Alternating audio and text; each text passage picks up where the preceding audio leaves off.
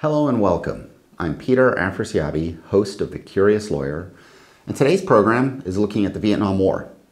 We are going to look at free speech, the protests, conscientious objectors, and the legality of the war ultimately. Did courts ever even pass on the constitutionality of it? Was it even challenged? What happened? That's our program today, and that's where we're going. But first, I want to pause and talk to you briefly about The Curious Lawyer, the actual programs, and the purpose of it. The Curious Lawyer lets us take interesting, fascinating issues and intersect them with the law so that we can see what the output is and get new experiences to walk down different paths that we may not go down in our day-to-day practice and really open our eyes and broaden our horizons, so to speak, on a variety of different issues. The result of that is that we've looked at programs such as the CIA law program, the dog law program, celebrity and paparazzi law. These types of programs let us understand where the CIA, for example, intersects with our different legal regimes. It lets us explore some First Amendment issues, Freedom of Information Act issues, and of course you get to find out where the famous saying, "I can neither confirm nor deny," comes from. We have the Bill of Rights series where for 1 hour you'll be on the First Amendment, hour 2 on the Second Amendment, and so forth, so that in 10 hours you'll know everything there is to know about the Bill of Rights. And then of course there's a program on, for example, Yellowstone. Is there a tiny sliver of Yellowstone National Park where you can get away with murder? I'm not going to answer the question. You got to go watch the program to find out, but I'll tell you right now, please don't go commit a murder at Yellowstone National Park. Well, today's program then lets us take a look at the Vietnam War, an obviously contentious war in the 1960s and early 1970s in American society, and we get to analyze and assess what was the intersection of the Vietnam War with the American legal regime, and what is the legal landscape that came out of the law colliding with the Vietnam War for us as lawyers, both at the time, but obviously to this day, because the legacy of so much constitutional jurisprudence that came out of Vietnam War collisions in society is with us to this day and casts a long, long shadow. The result is that we will look, as you see on our slide here on our agenda, at the overall landscape. We will look at the First Amendment significantly. And so there's a few categories of First Amendment issues we're going to consider. The first, of course, are the First Amendment free speech cases, where we will look at draft card burning, armbands, and vulgar language, all of which triggered a variety of significant First Amendment cases, which to this day are massively important. We will also look at some of the religion aspects and the religion clauses of the First Amendment, and that is going to take us to the First Amendment conscientious objector doctrine. And specifically, we're going to look at when the famed heavyweight champion of the world, Muhammad Ali, refused to fight. We will also look under our First Amendment segment at some freedom of press cases. And of course, that brings us to the Pentagon Papers, when there was a massive brouhaha in society as the New York Times and the Washington Post were set to release that generation's secret papers, which had been secretly delivered to the press, not unlike WikiLeaks today with the internet. We have different leaks going on of a different kind, but a lot of those similar issues were triggered at the time, leading, of course, to the famous Pentagon Papers cases and the issue of the judicial issuance of prior restraints. We will ask and look at the shadow that's cast to this day in the 21st century, in the mid-2020s now, and we'll be looking at a lot of the recent student protest cases that have happened and just considering student protests and student campus codes, speech codes, all of which harken back to these seminal decisions which we live with today. And we will end asking the question about the legality of the war, and we'll look at some actual 1960s and 70s litigation over that question that ultimately the Supreme Court ducked, but which did find its way in front of lower federal courts. Congress shall make no law respecting an establishment of religion, or prohibiting the free exercise thereof, or abridging the freedom of speech or of the press, or the right of the people peaceably to assemble and to petition the government for a redress of grievances. You see here on our slide, that is the First Amendment, the seminal language that's so important to us. This requires us to then look at, from these different clauses that come out of the First Amendment, the free speech protections, the free press protections, free religion protections, and free assembly provisions, all of which are triggered in our jurisprudence we'll look at, and all of which collided with the Vietnam War, ultimately, in terms of social protests and discourse that occurred as a result of the war, which funneled its way into the free speech, free press, free religion, and free assembly to engage in speech cases.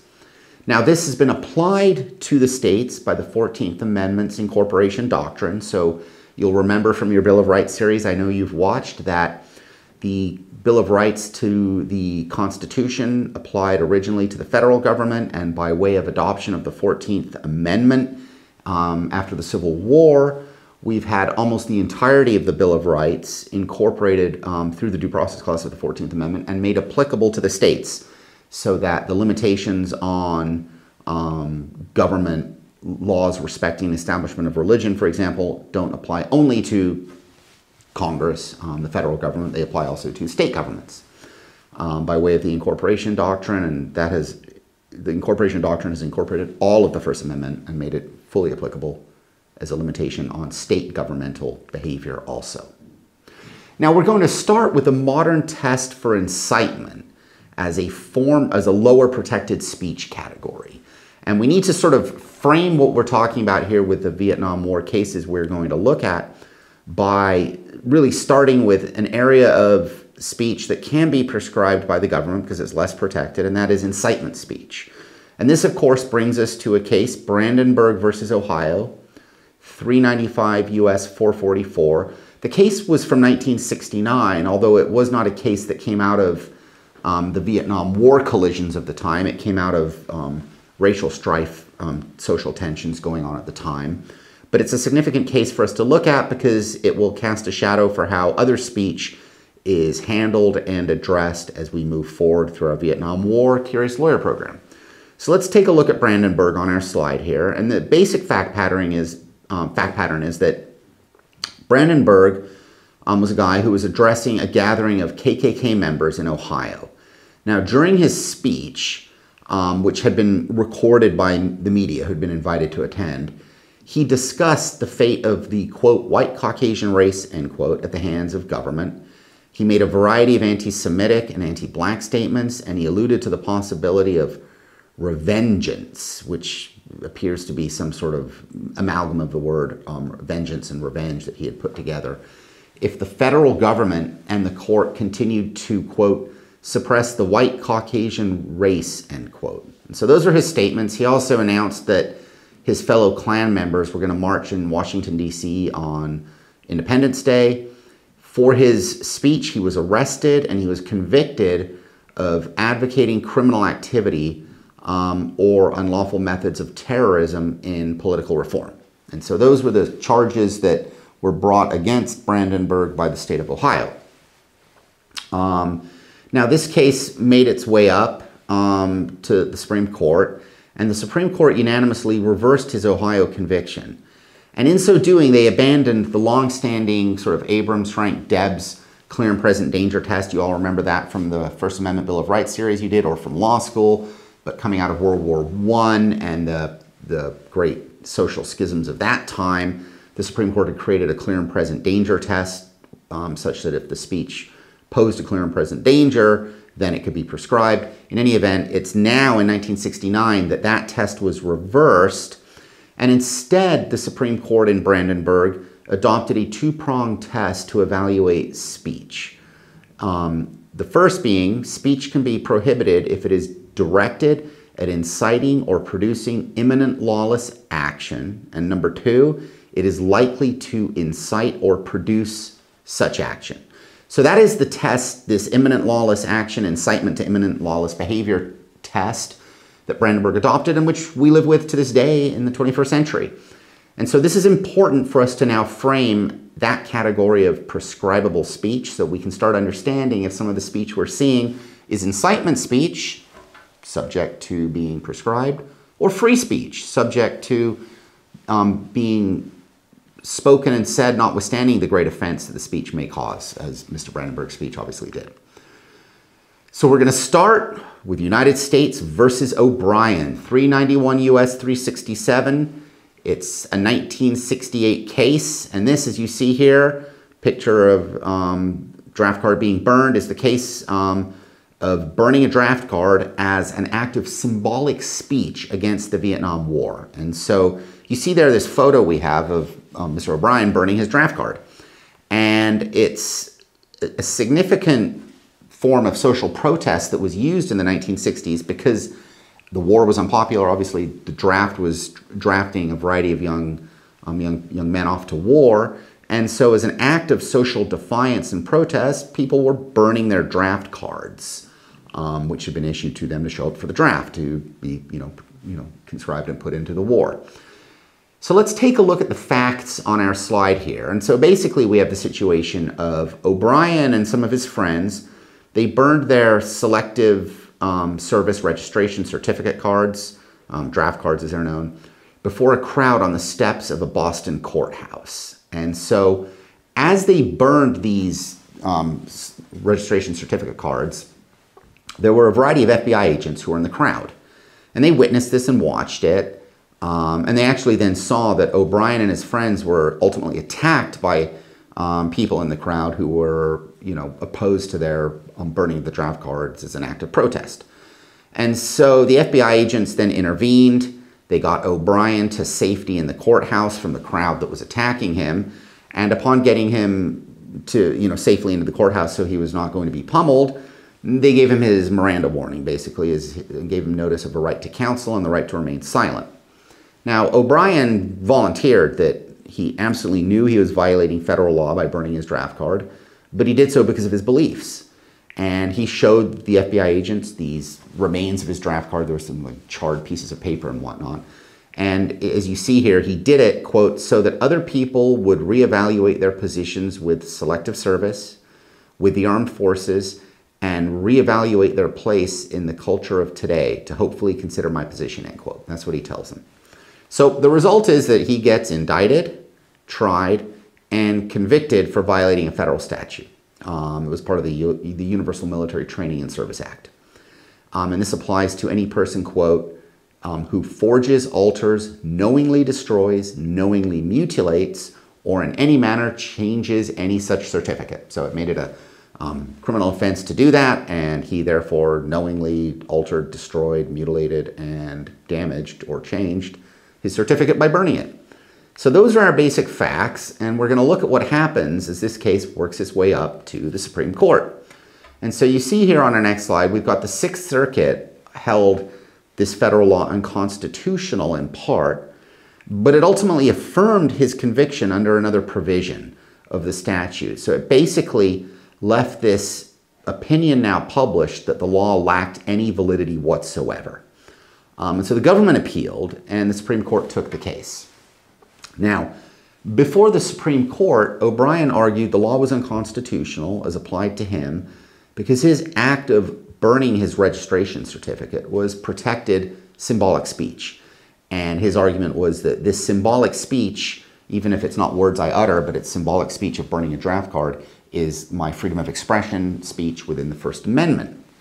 And his argument was that these First Amendment freedom of expression guarantees include all modes of communication of ideas, including by conduct, and that his conduct was within this definition because he did it in demonstration against the Vietnam War and against the draft.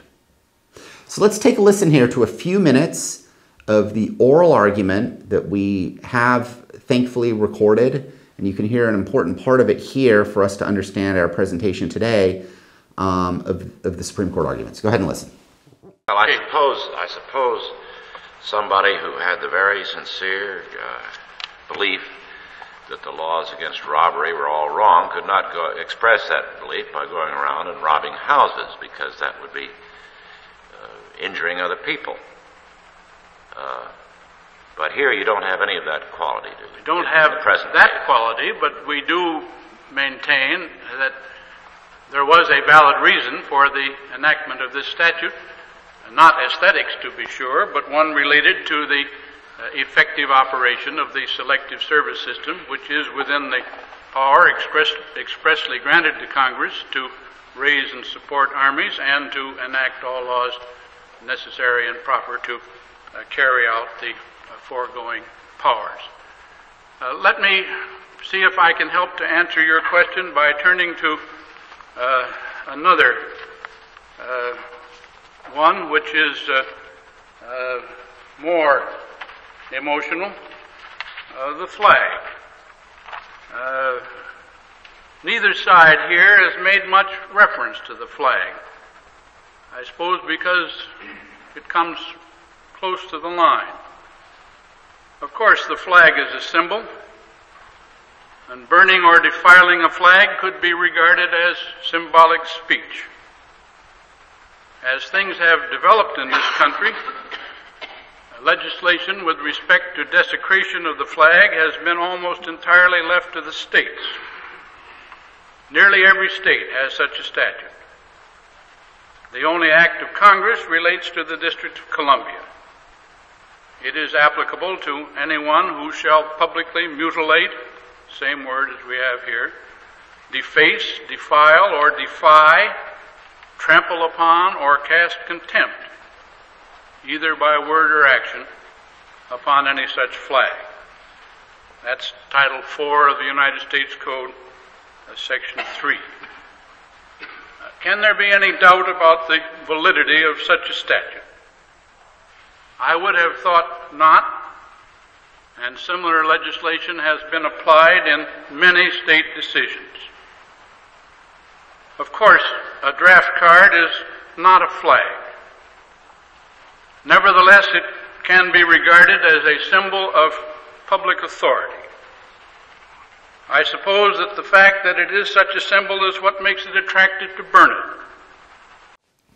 So there you had a few minutes of oral argument, and you had the government lawyer arguing an absolute right to regulate the burning of flags, as an example, even though it would be a very symbolic act. And so I give that to you as an important part to understand at this time the government's argument, because we're talking about flag burning in a second too, but the government said the government fully can criminalize the destruction of draft cards the same way it can regulate the burning of flags. All of them are symbolic acts, and all can be prescribed speech.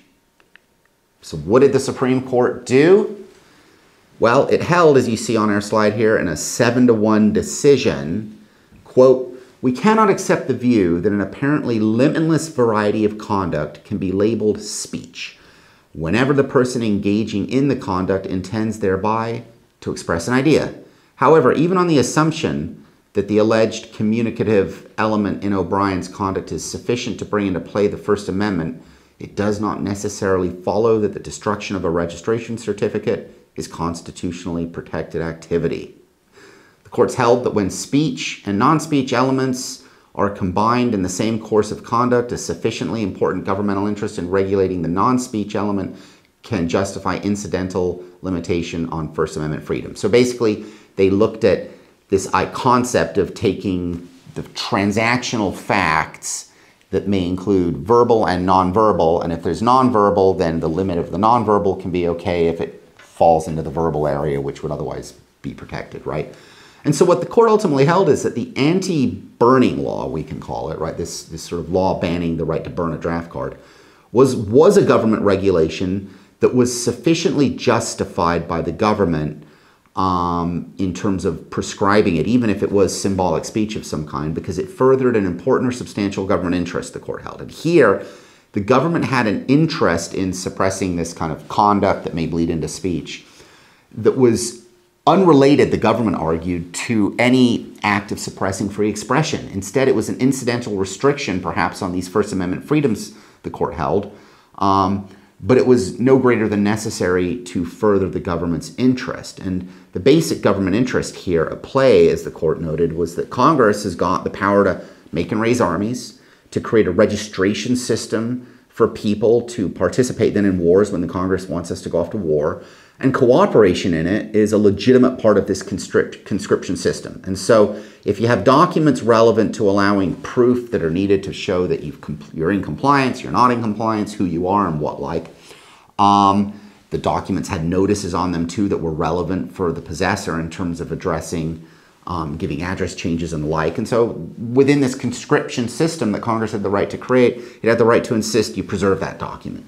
And so as a result, O'Brien's act of burning his draft card was held to be an act that was not one of free expression. But we had one dissenter, I noted. So let's take a look at what Justice Douglas dissented and said. The court states that the constitutional power of Congress to raise and support armies is broad and sweeping. Congress's power to classify and conscript men, power for military service is beyond question. This is true in times when, by declaration of Congress, the nation is in a state of war. The underlying basic problem in this case, however, is whether conscription is permissible in the absence of a declaration of war.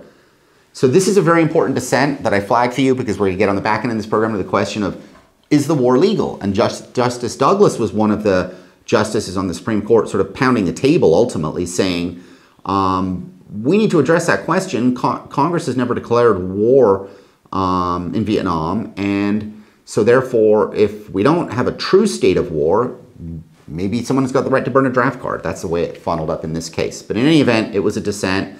I leave that for you. Let's take a pit stop here on flag burning because you saw the O'Brien oral argument I gave you in terms of the government lawyer saying that, of course, you can prescribe and delimit the right to burn a flag the same way you can a draft card. And the court in O'Brien, of course, said, yeah, the government can restrict the right to burn a draft card. So you may have been left scratching your head saying, wait a second, I thought flag burning was legal. Texas v. Johnson, it is. And so here we have the case, of course, the famous case where, Johnson burns a flag outside the 1984 Republican National Convention in Dallas. He did it to protest President Reagan's policies. He gets arrested and convicted under a Texas law that made it illegal to burn a flag. So let's take a listen to the oral argument section here because I just want you to hear this part because it's important because it loops back to O'Brien. So listen to this. So the conviction rests basically upon his wearing it in the courtroom of the in the corridor of the building. Precisely, Mr. Justice Stewart, yes. In this respect, it's no different, is it, from what it would be if he'd been picked up out on the street in front of the building or in any other public place? Exactly, Mr. Chief Justice. I think that's the precisely... courthouse atmosphere has nothing to do with it. I think it is not an issue in this case. Yes, Your Honor. Well, wouldn't you think that there's some things people couldn't do in the courtroom that they could do at other places? Mr. Justice Black, I would think there are some things that in the courtroom itself, while court is in session, would be improper, consistent with the First Amendment. I don't think that arises in this case. You said he did not wear this jacket in the courtroom. That is correct, Your Honor. And I was making the distinction. If hypothetically something had occurred in the courtroom while court was in session, it might be a different case. That is not this case, Your Honor. Did it right at the front door of the courtroom while court was in session?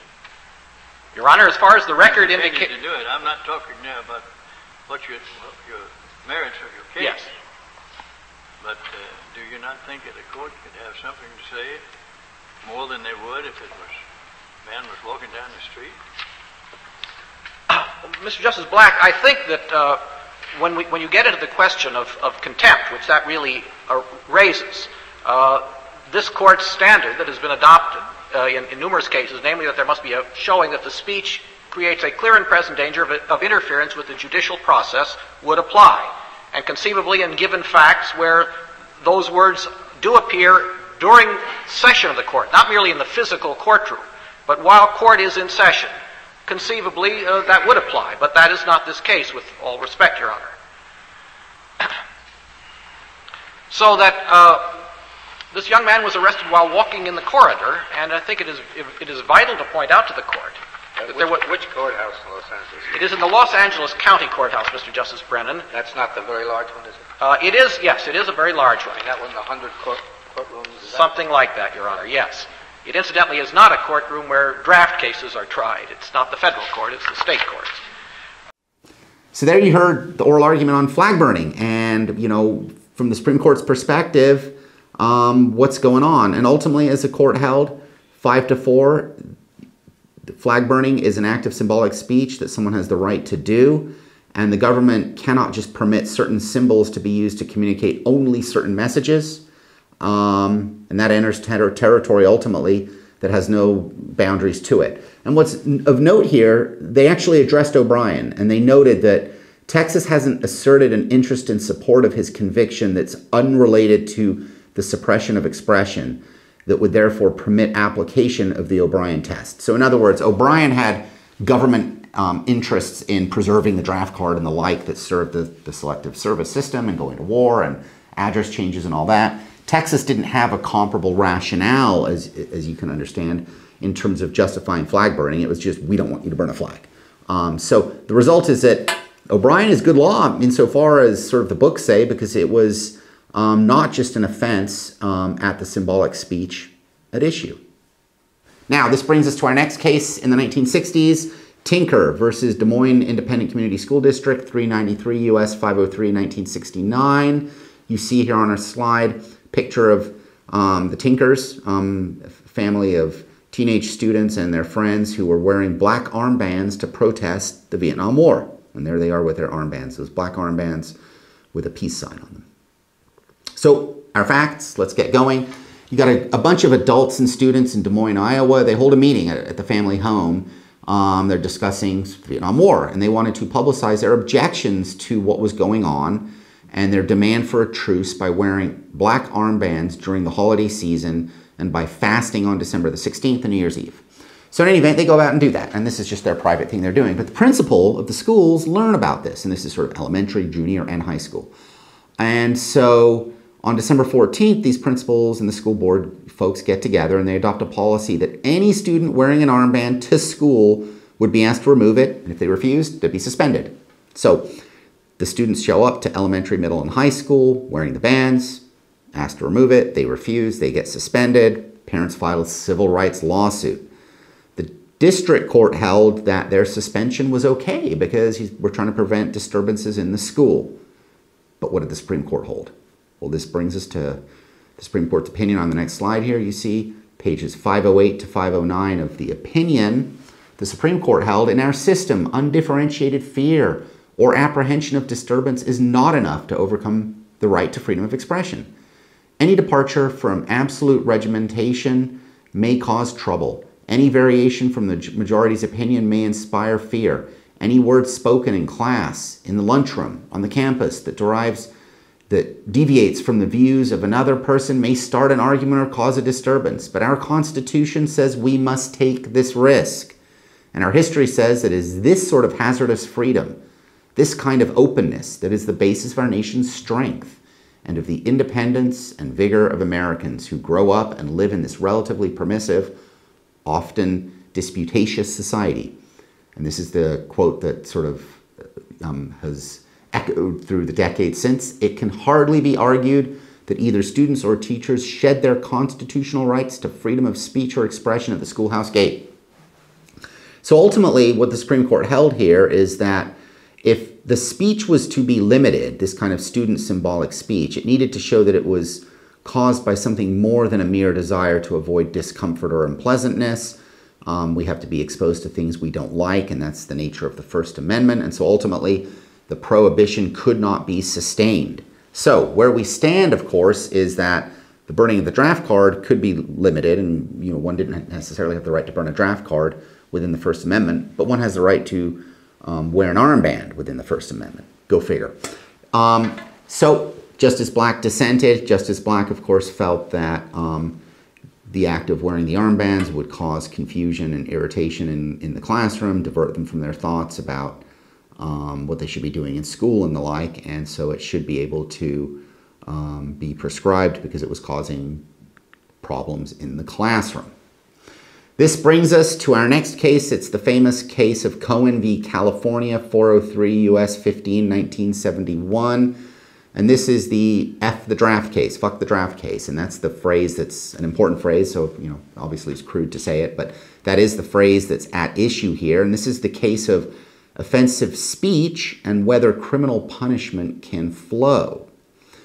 As you've noticed on these cards, I've had photographs that are particularly relevant for us to understand what we're looking at. Like O'Brien, we had to understand what burning of draft card is and how that can be symbolic and what's going on. We have to understand armbands, like what is an armband, how does it work?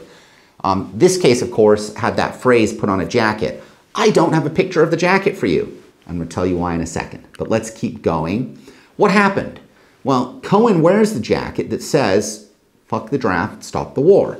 And that's printed on his jacket. Now, he wears this into a California court, and nothing happened in particular. There's no evidence that the jacket caused any kind of a violent reaction. People didn't come up to him and fight with him. He basically just walked into the court, went to the courtroom, he took off his jacket, put it on his lap. And at some point, though, he gets arrested under a California statute that forbids maliciously and willfully disturbing the peace or quiet of any neighborhood or person by offensive conduct. So court marshals basically see the jacket, see the words on it, and go out and arrest Mr. Cohen.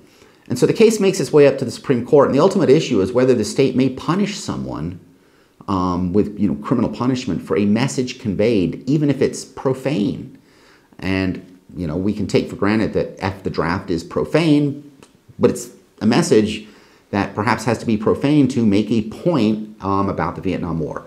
So let's take a listen again here for a couple minutes to the Supreme Court oral argument, which is particularly fun and interesting to listen to. So check this out, then we'll talk about it briefly. Mr. Nimmer, you may proceed whenever you're ready.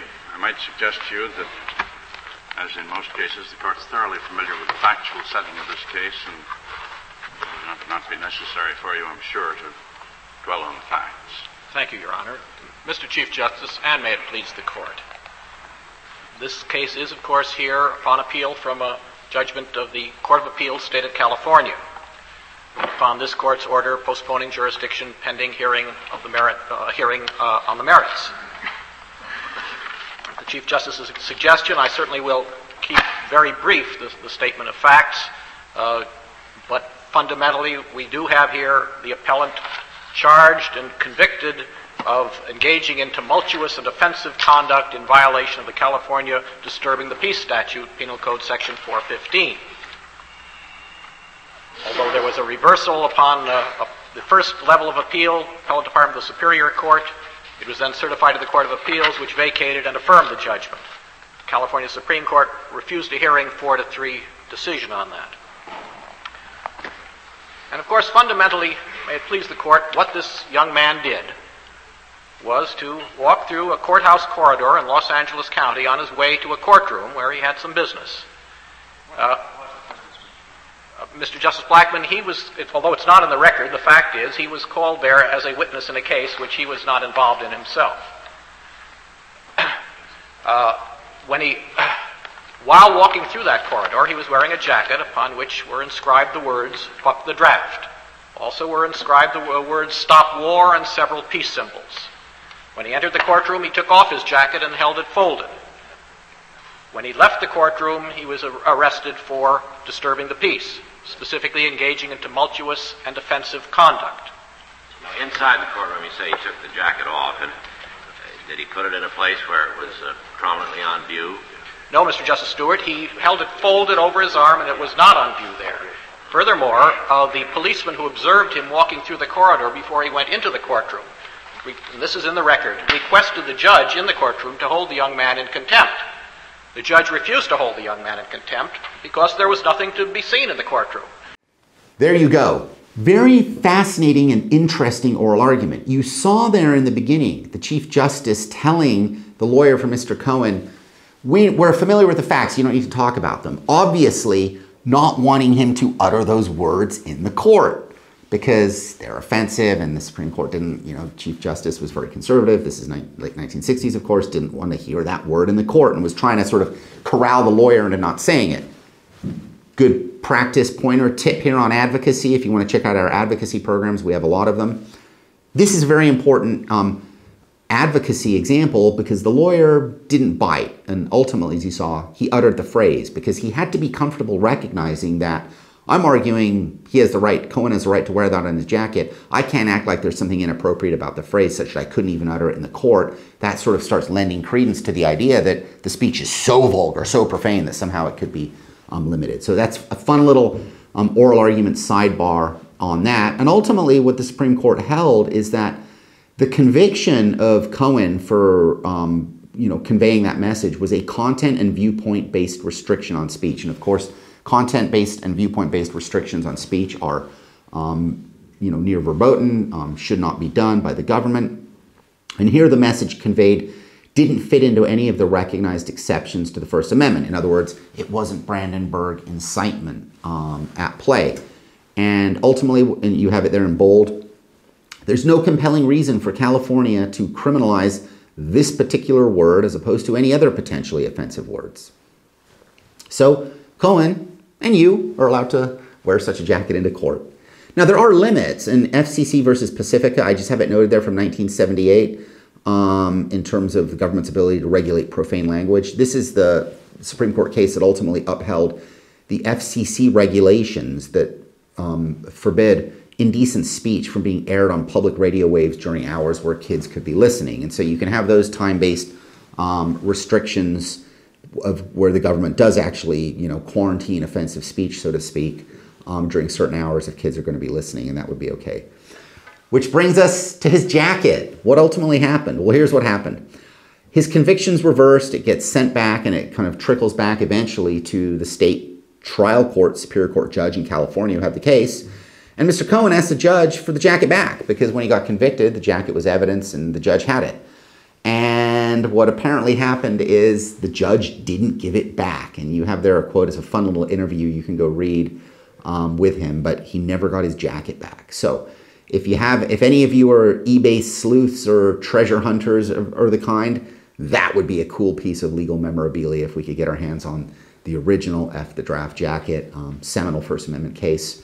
If you find the jacket, shoot me an email. I want to bid on it.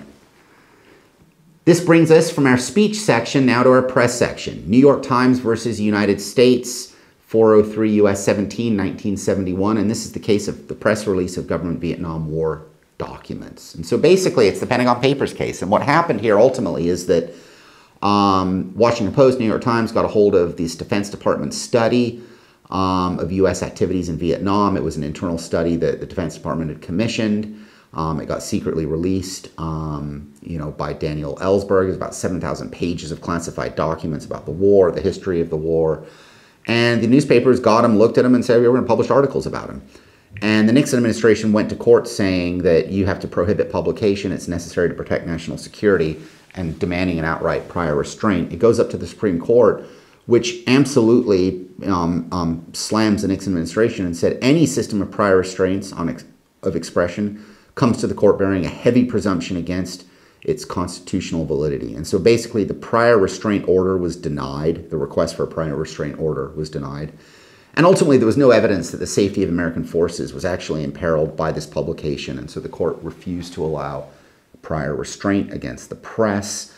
Very significant case, of course, which has cast a long shadow into the 21st century as we've dealt with in the post-Iraq, Afghanistan wars, a whole bunch of releases of classified documents by the press now in our digital virtual age over the internet and the like.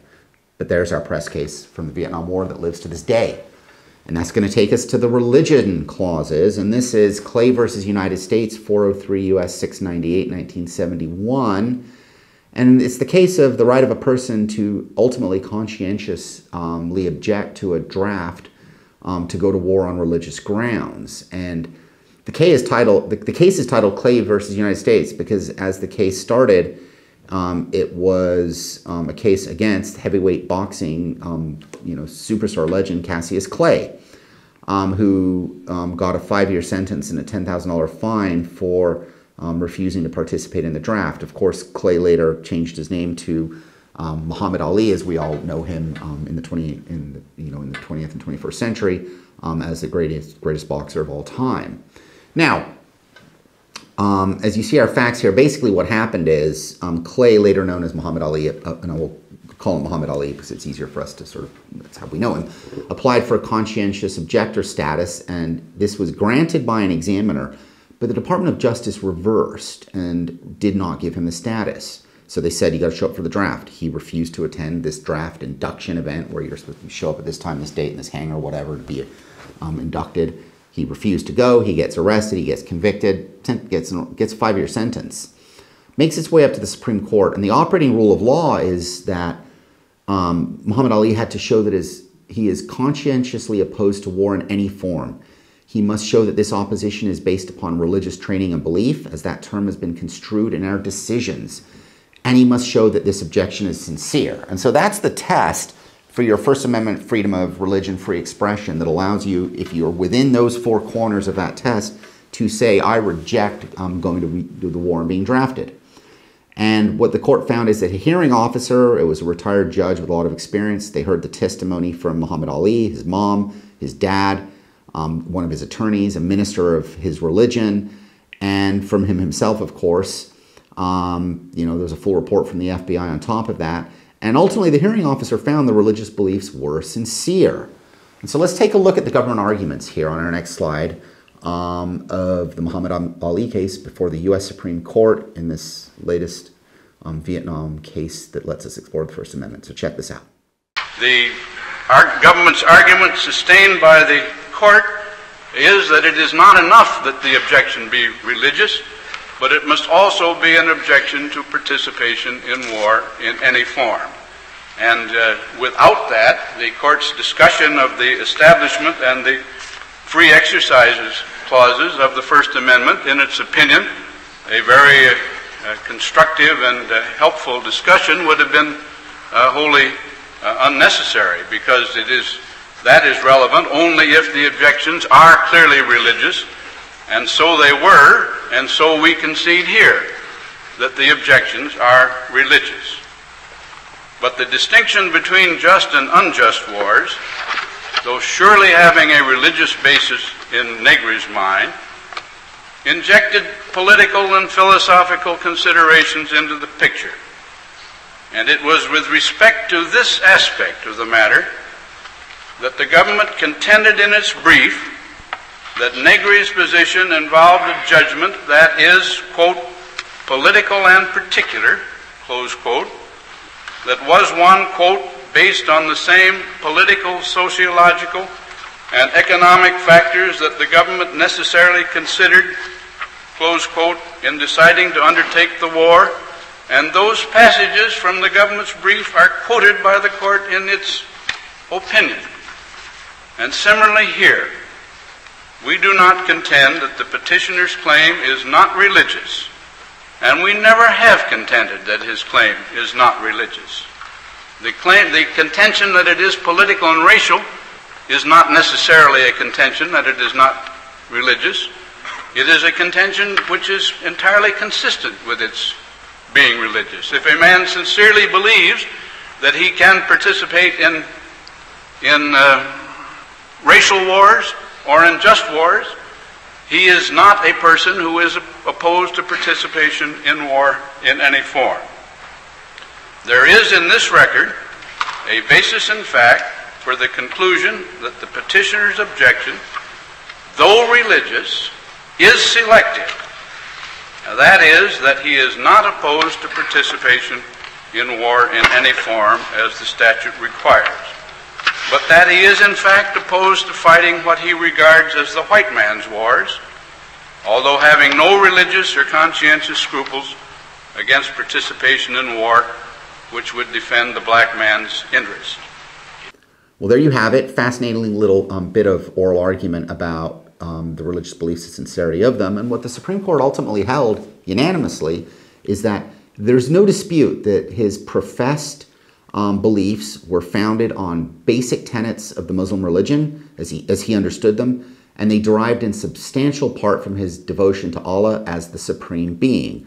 And so ultimately what the Supreme Court held unanimously is that he really did show that he was conscientiously opposed to the war based upon his religious training, this war, and that it was a sincere one. And so the government's counter arguments to try to say that he was okay with war in certain contexts, sort of that would maybe okay within the doctrine of the religion, wasn't enough to convince the court or anyone on the court that his First Amendment rights were not violated. So ultimately you saw his First Amendment rights were violated, the conviction's inappropriate, and that's an example of a conscientious objector case coming out of the Vietnam War. So let's now go from those seminal cases and take a look at what's the overhang as we work our way into the 21st century. And a lot of those cases involved, or some of them, the Tinker case especially, involved student speech and concepts about student speech and the ability to limit them, the state's obligation to provide schooling and maintain some level of decorum in the school and all that, those competing interests, right? This is going to bring us to look at some cases of school codes and speech. And so this brings us to, as you see on our slide here, Doe versus Michigan, 721 F Sup 852 from 1989. And basically, State School, University of Michigan, has a policy on discrimination and harassment. And its policy basically, because they were seeing a lot of racial intolerance and harassment on campus in the 1980s, they adopted this policy that basically, allowed or confronted a fact pattern, at least, of people who were, issuing flyers that were inappropriate, like saying open season on blacks, this kind of like hate speech type stuff, with, horrible racial sort of strident commentary. There was a disc jockey on the radio campus that was making racist jokes. There was even a KKK uniform displayed from a dormitory window. So these terrible sort of hate speech type things going on caused this policy to be adopted that prohibited individuals from stigmatizing or victimizing individuals or groups on the basis of race, ethnicity, religion, sex, sexual orientation, national origin, etc. And if students did it, then they could be punished.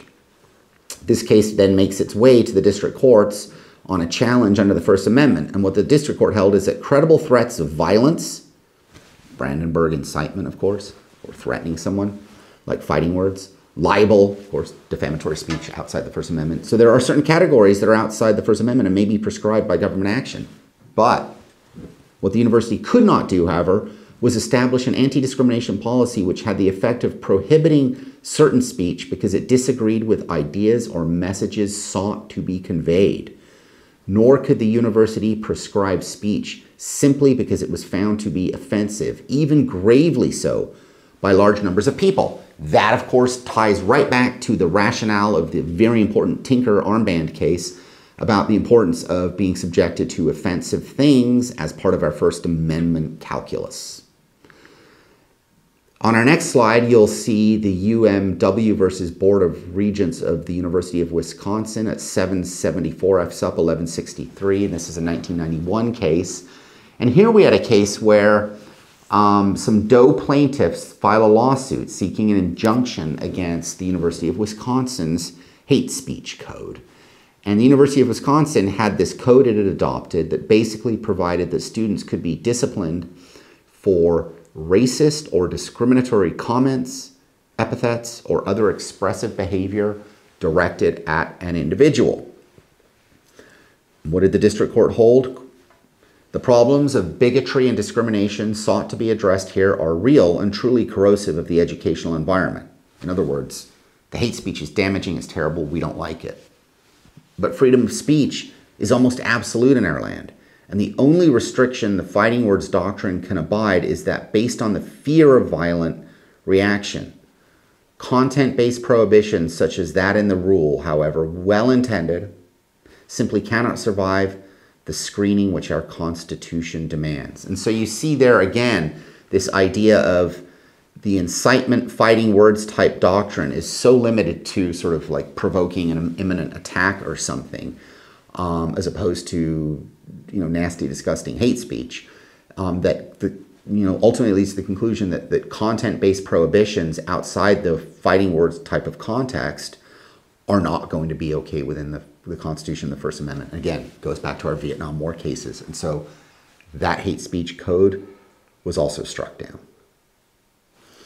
Now, this is going to bring us to, I thought I'd bring us up into the 2020s to the most recent U.S. Supreme Court case dealing with sort of regulation of student speech, because we can now take it from Vietnam to hate speech to a 2021 decision, which is really important because it's dealing with regulation of student speech on campus, where we are now in another era of intense, obviously, since the mid, 2016, 2018 or so, since then into the 2020s, we're in another era of a lot of sort of social rancor, social protests, a lot of, hate speech issues being litigated, a lot like the Vietnam War, in terms of the social angst that it's provoked and sort of social controversy that funnels its way into the legal system and lets us intersect it with our First Amendment.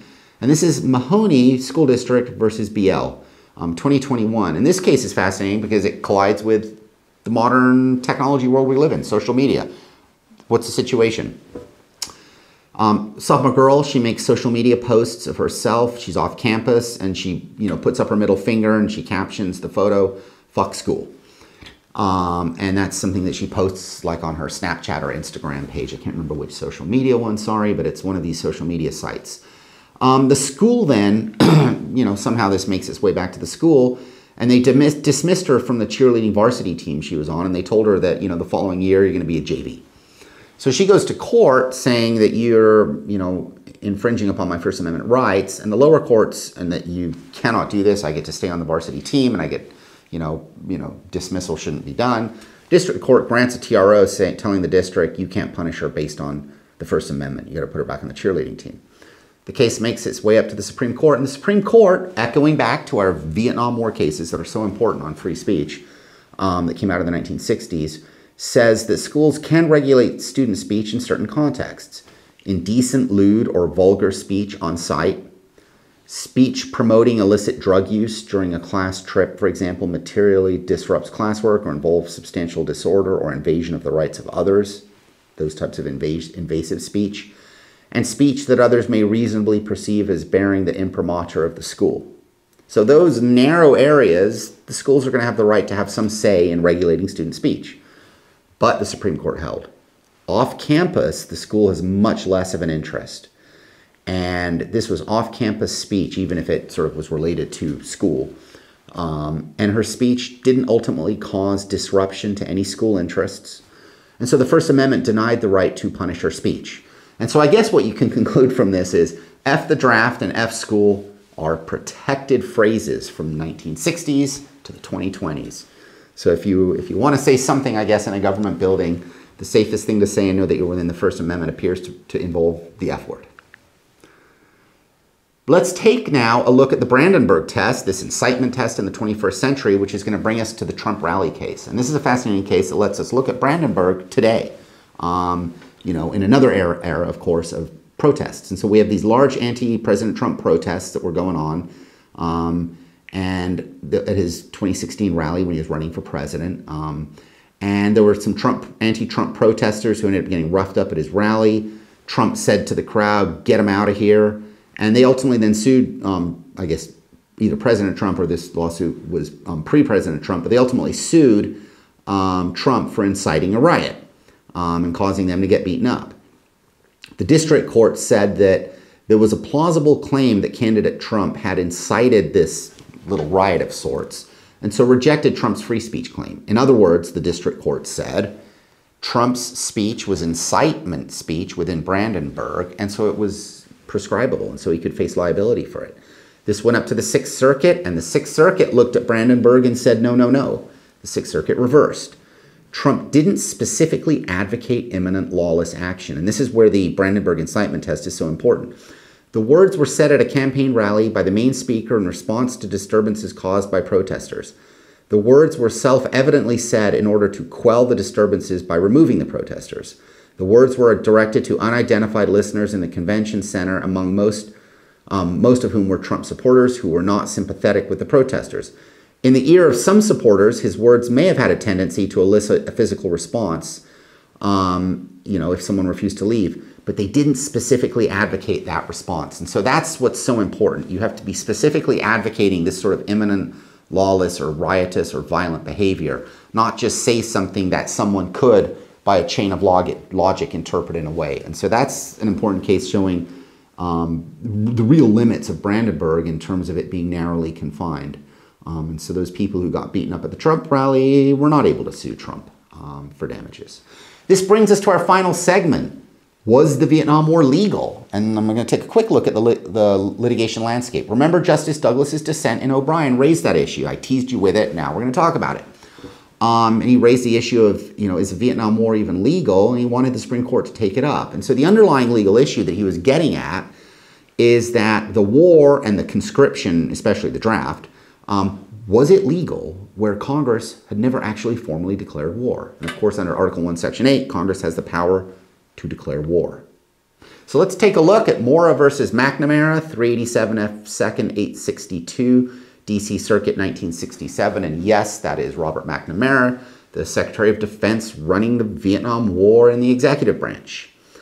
Plaintiffs get drafted. They sue and they say the war is illegal, so we can't be drafted. They squarely tee up the issue to reject their draft. Unlike Mr. O'Brien burning the draft card, they said we're going to court.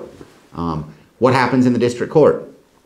District court says the underlying questions whether the courts have any power to enjoin the president or others against, carrying on the war or hostilities of the war. And the courts of the opinion that this is a political question outside the judicial function. And so basically, who gets to engage in war? Is it a right war, not a right war? These are political questions, and the Article III courts can't wade into this. And so this then was affirmed by the circuit court. Now, this is taken up to the Supreme Court, and the Supreme Court denies review, but two of our justices, Stewart and Douglas, dissent.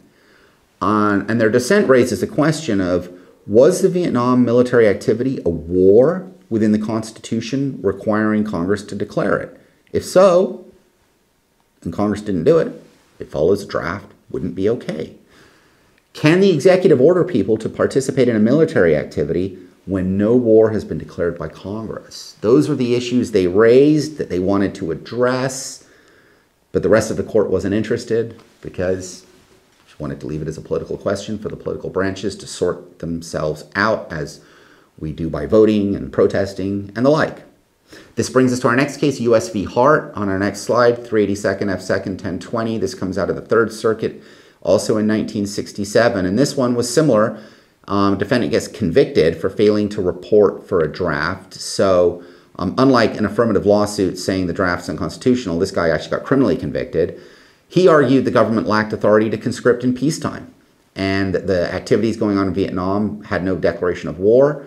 The government argued against this, of course, and said that conscription or a draft is not limited just to a congressionally declared war. So what he was ultimately arguing was irrelevant. The district court rejected the defendant's arguments against his convictions, and the Third Circuit affirmed his conviction. Again, it goes up to the Supreme Court, and again, the Supreme Court refuses to review, but again, Justice Douglas now dissents. And this is important. It's clear from our decisions that conscription is constitutionally permissible when there has been a declaration of war, but we have never decided whether there may be conscription in absence of a declaration of a war. Our cases suggest, but do not decide, that there may not be. And so what Justice Douglas was pushing was, look, we've never squarely addressed this. This is actually a legal question, not a political question. We have to interpret the Constitution, the War Powers Clause, and decide it. But the court didn't agree with Justice Douglas again, and so that 1968 decision didn't lead to a resolution. Holtzman versus Schlesinger is our next case here. Final case, 361 F. 553. You see the citations there. And this is a case where we have, and this is 1973, so we're now getting towards the end of the Vietnam War, but basically we have a situation where some congressmen and Air Force officers filed a lawsuit. They want an injunction to stop the bombing in Cambodia. And they said, look, Congress does not authorize this massive bombing campaign in Cambodia. You need to enjoin it because it's illegal. And the district court, Judge Judd, held that the bombing was illegal, absent congressional authorization, and actually enjoined the president. He found that the appropriations bill did show support for the war, appropriations bills being done by Congress, but they were not an open-ended approval of all military operations. And so even saying that Congress has approved the war through appropriations bills didn't give them this sort of unlimited free check, in other words. Now, this goes up to the Second Circuit. It's a big deal. You've got literally a district court judge in the United States enjoining a bombing campaign being carried out by the executive. The Second Circuit reversed and said that these questions of military diplomatic expertise are not within Article III courts. It's political, and it's for the political branches. And so these questions ultimately have to belong there. So the injunction was reversed. Again, went up to the Supreme Court. And again, the Supreme Court didn't take it. But we have a little bit of a battle in the denial of cert and the decisions that were written by Justices Marshall and Douglas in terms of how they were seeing that situation. So, what are the lessons as we end here on the Vietnam War as it collides with our legal system? We saw speech and war. Burning draft cards is not okay because the government has an interest in those draft cards not being destroyed. Interestingly, today, I don't know if that decision would hold, given the other decisions and given the lack of a need perhaps for a physical draft card in this digital age. Maybe we can burn our draft cards if we ever get drafted. But armbands and anti-war messages that don't cause true school problems or disturbances cannot be limited. And F, the draft was not vulgar or lewd as used. F, the school, still not lewd or vulgar. Press and war, we saw the absolute prior restraint being just a verboten within the First Amendment and being a no-no. Religious beliefs can justify refusing to fight the war for Muhammad Ali. In the shadow today, we looked at the school codes in terms of what it casts really today for our massive student protests that have been going on campuses and in the streets in certain areas about wars, about political activities or politicians in society. And we saw these codes that school codes that punish racist speech ultimately are content-based restrictions that are improper, really creating limits in terms of the ability for schools to regulate hate speech. And ultimately, was the war legal? We don't have an answer. The Supreme Court kept ducking it, and justices kept pounding on the table, begging them to take it, but they never did it. And so perhaps it waits for another war, God forbid it never happens, for us to figure out if a draft can be done without congressional authorization. Thank you for watching this Curious Lawyer program. As always, if you have questions, please email me. Thank you.